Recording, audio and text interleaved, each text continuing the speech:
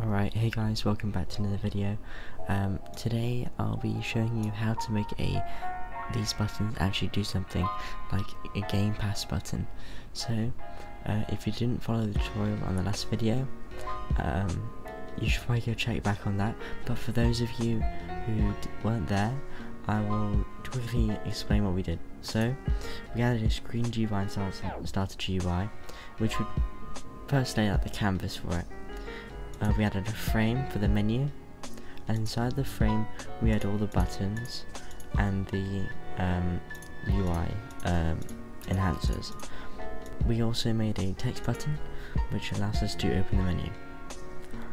Okay, besides from that, let's get started. So first of all, I didn't add these buttons last video, but I'm going to delete them so I can show you how.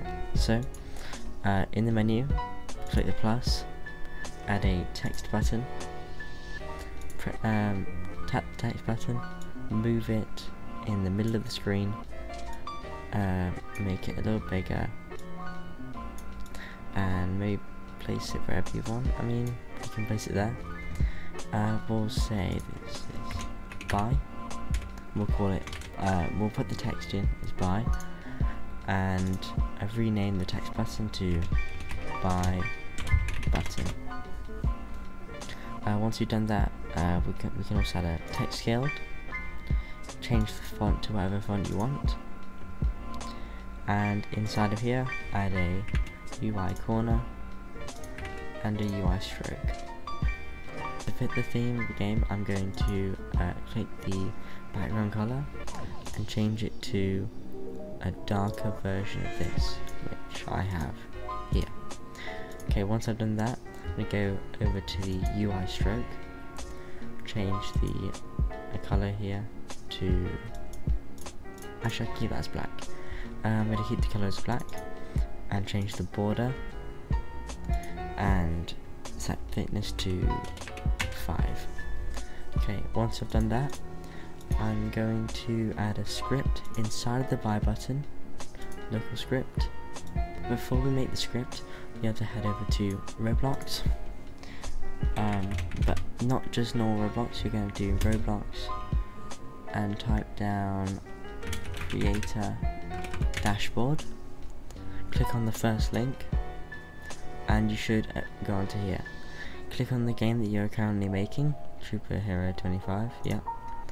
Go onto it, and you're going to head over to associated items. Click on passes, create pass, and this will be the image for your pass. For an example, I'm going to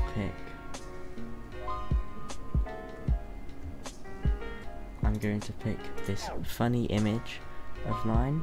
I don't know, I found it somewhere, and going to rename the pass to buy test.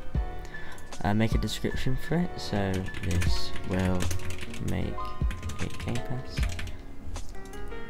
and create pass. Once you created the pass, you want to click on it and go to sales, item for sale, set it to a number which you think is reasonable, so I'm going to set it to 10, save changes, and what I'm going to do is I'm going to go back to the main page and copy this. So not this here is your ID, your Roblox user ID. You don't want to do that, you want to copy this, which is the Gamepass ID. Right, so once you've copied it from here, you're going to type down in here, this will be in the description by the way, you're going to type down local ID equals paste, so this will be the ID,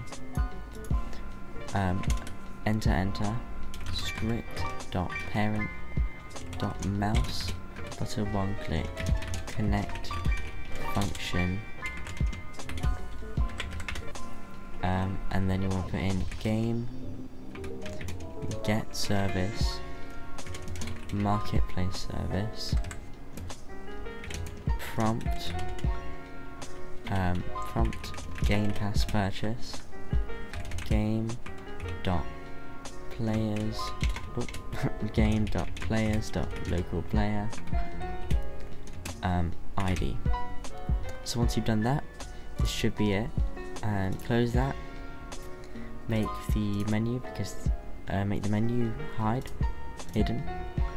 Click play, and when we open the menu, it should open up, and the buy button.